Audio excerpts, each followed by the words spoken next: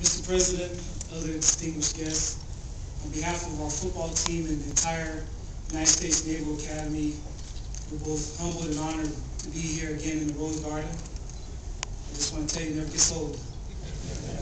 And even though the trip from the Naval Academy here to the White House is a short and easy one, for our football team, the journey is a long and hard one. But for us, it signifies that we've accomplished all of our goals. And for our coaching staff and for our players, our goal is clear and unmistakable: win the Commander-in-Chief Trophy. And as great it is to be here, we're excited to be here. Mr. President, behind us, we have 22 seniors. And the senior class has experienced more success here at the Naval Academy than any other team that has ever come through the Naval Academy. But more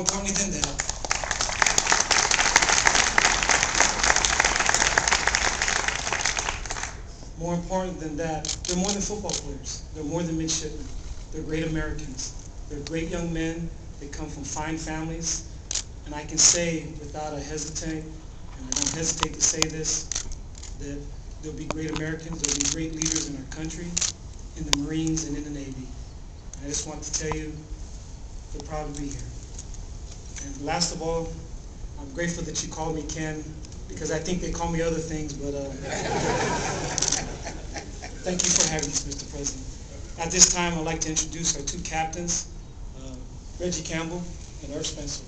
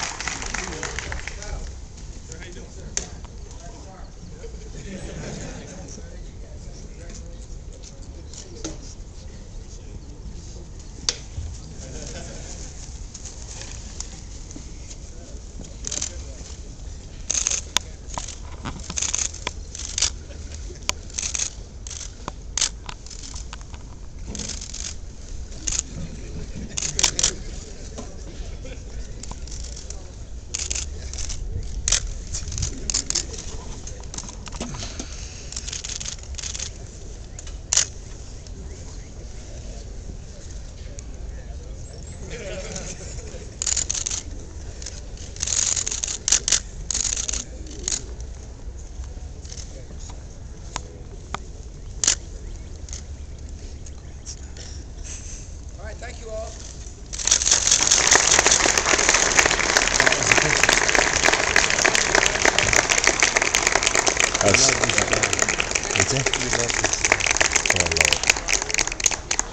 Go make some pictures.